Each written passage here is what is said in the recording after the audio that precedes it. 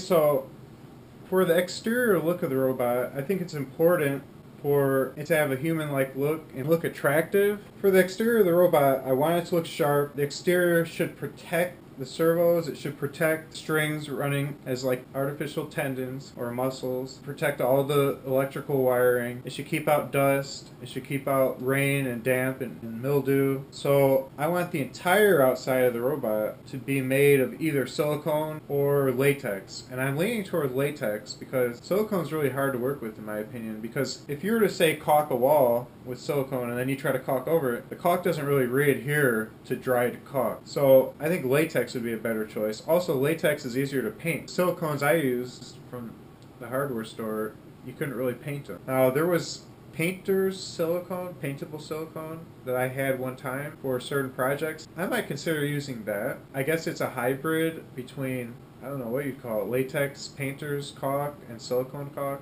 It's like a combination. That could actually work. Also, that would create a little bit of cushioning. If the robot were to fall and scrape itself, it would cushion all the sensitive electronics from getting damaged. For the arm, I'm thinking of keeping the servos on the inside of the arm so that when he falls, he's more likely to hit the outsides of his arms. And if you notice the way our bodies are, we just have bone right underneath here. All of our vital nerves and stuff are on the inside of our arms, because that way they're protected. Same with all of our arteries and our legs, they're on the inside. So all the vital stuff is on the part of the body that's least likely to get damaged in a fall, or if somebody cuts you with a knife or whatever. Our bodies are designed to prevent damage. It's really excellent design. So all the muscles should be along the inside part of the arms, and I should try to stay away from putting it out here.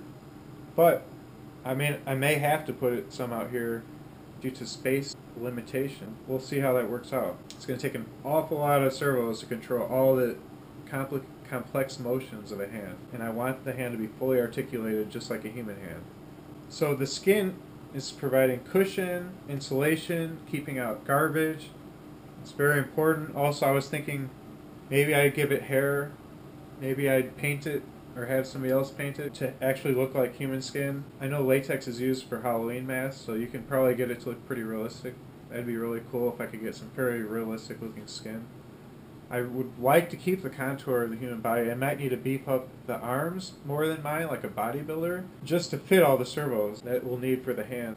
I can run the hand servos even up into the arms though, but then the bicep servos need to be in the chest, and then the shoulder servos need to be like, it's just, you run out of space pretty quick. Then I need room for the artificial lungs, I need room for the laptop, I need room for so many different things.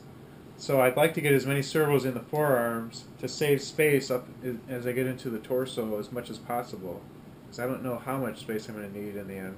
Also, the skin will give it waterproof, so it can actually get rained on and not just immediately get broken. And also prevent rusting, which is really important.